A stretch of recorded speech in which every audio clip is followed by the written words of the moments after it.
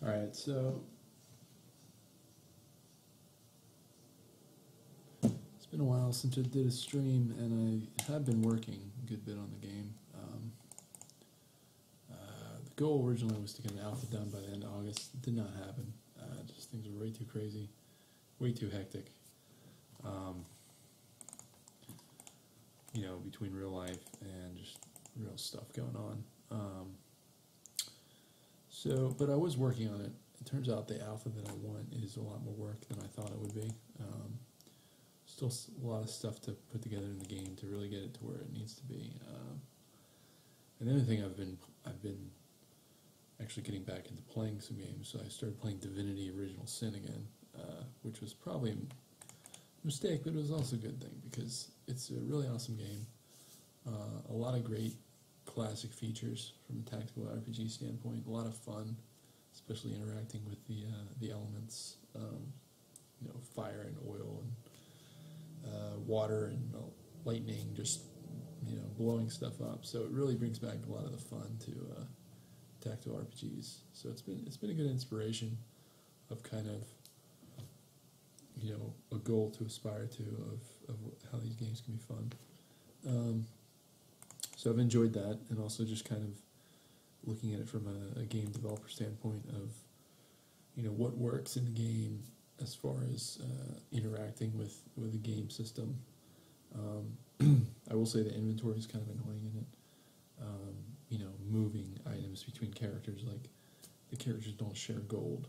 So like if you're buying something from a merchant and you don't have enough gold in that character's inventory and you switch to another character to get his gold, it cancels the transaction. So it's things like that are kind of quirky and annoying. And the quest system's also kind of annoying because it's tough to really know when quests are complete. It kind of harkens back to the old days of all you get is a line of text for your quests, and you kind of have to decipher that, and there's not a lot of indication of whether you're making progress or not. So, that's kind of what I'm going for in this game, the game system at least. So, pros and cons of that. And I think the thing I realize building RPGs is game dev for a lot of type of genres is you can tell if it's fun early on.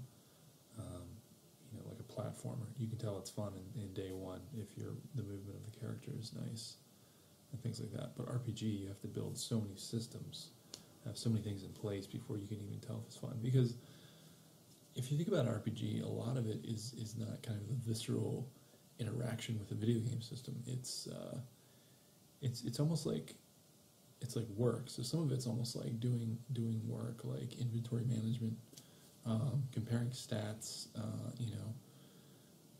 buying things from merchants, saying, a lot of that stuff's analogous to working in a spreadsheet or something like that you would do at a job. So, and the fun of it is not, it kind of emerges from all those systems coming together and feeling your characters progress. So there's not like a visceral component on the screen of gameplay you can tell is fun. Obviously it's fun when you fight a big boss and you win the fight, or the fight's really close.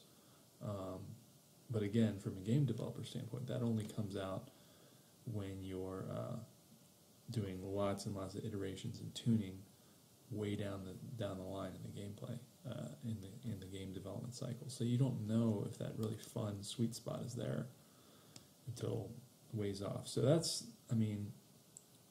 all that kind of stuff leads to can lead to burnout developing these kind of games, as opposed to developing like a platformer or a shooter or something like that, where there's always that visceral gameplay component you can come back to and just really iterate on and focus on, and every time you test it you can incrementally see the fun improve.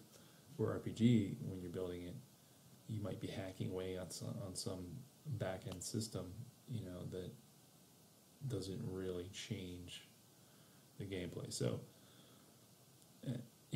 coming to an alpha, you feel like, oh, I've built all these systems, checkbox marking the check, I've built inventory, I've built a battle system, I've built dialogue, so once all these pieces are in place, I will have the alpha. But no, the fact is, even if you have all those raw systems in place, you still have to do a lot of iteration and tuning to get them to play nicely together and the overall feel of the game to be there. So all that to say is, those are some of the reasons why the alpha's not done yet, and still working away, and still a lot of good stuff to work on. A lot of fun stuff. So, once you take that big step back and you think about the big picture and say, oh man, I still have a ton of stuff to do, then you can zoom back in and focus and be like, you know what, a lot of stuff to do. I'm going to take away the my time limit,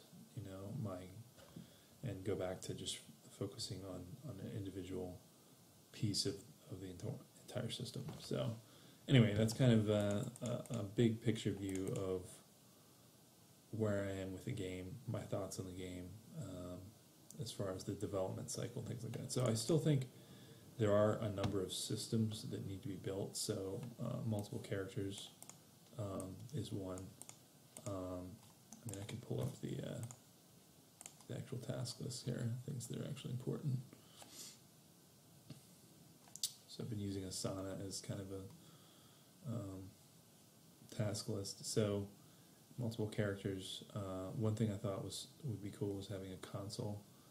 So a lot of games you can pull up a console by hitting like the tilde key, and you can enter in commands. This would be really useful for testing. Obviously this is not second in priority, but this is just on there. Saving loading is important.